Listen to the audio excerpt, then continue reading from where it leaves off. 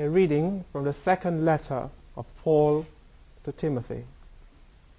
Beloved, remain faithful to that which you have learnt and believed, because you know from whom you have learnt it, and from infancy you have known the sacred scriptures, which are capable of giving you wisdom for salvation through faith in Christ Jesus. All scripture is inspired by God and is useful for teaching, for refutation, for correction, and for training in righteousness, so the one who belongs to God may be competent, equipped for every good work. I charge you in the presence of God, who will judge the living and the dead. By his appearing and his kingly power, proclaim the word. Be persistent, whether it is convenient or inconvenient. Convince, reprimand, encourage through all patience and teaching. The word of the Lord. Thanks be to God. Think about those challenging moments in your life, especially dealing with those who may not necessarily share our faith, beliefs, opinions, or tradition handed down to us from the apostles, our early fathers. I remember dealing with my friend James, who refused to believe that Christ was really present in the Eucharist. How challenging it can be, if not nagging and disturbing. But Paul's letter to Timothy is asking us a very simple question. Where does our treasure lie? Where does our treasure lie? Our treasure lies in preaching the Word of God. But we live in a world where the Word of God has lost its true meaning or has been rejected completely. We witness people turning to the evils of abortion, terrorism, or human trafficking, to name a few. But like Timothy, we are aware of the importance of the sacred scripture and the role it plays in our Christian life.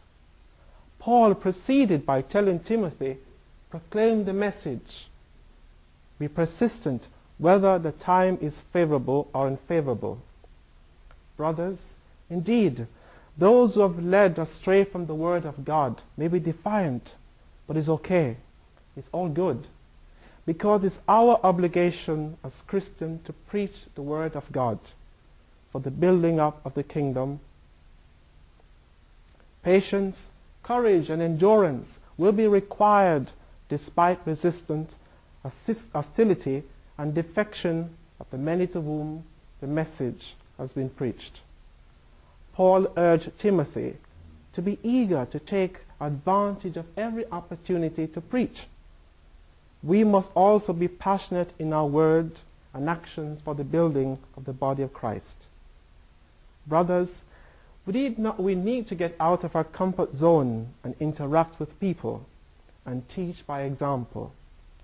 We must recognize that God called us to evangelize, whether our preaching is accepted or not. For it is through us that the grace of God manifested by the Spirit in this world. We are to be courageous and bold in proclaiming Christ. Our brother Aquinas once said, the act of courage is to endure and withstand dangers. Whatever may come our way, be steadfast and persevere with the utmost patience in teaching.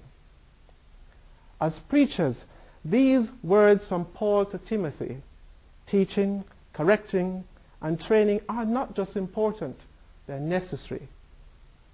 These descriptive words are precisely that which we are called to do, to witness to the truth. Our society today is in dire need of the Word of God to be preached.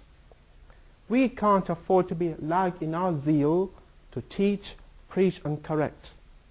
Remember, it is by God's mercy that we are engaged in this ministry, for we will reap at harvest time if we do not give up. The next time you celebrate the sacred liturgy, let us ask God to grace us with the gift of perseverance, patience, and courage, so that we can offer our treasure, which is preaching God's word, whether it be in the pulpit, feeding the poor, teaching, or being patient with those who don't believe.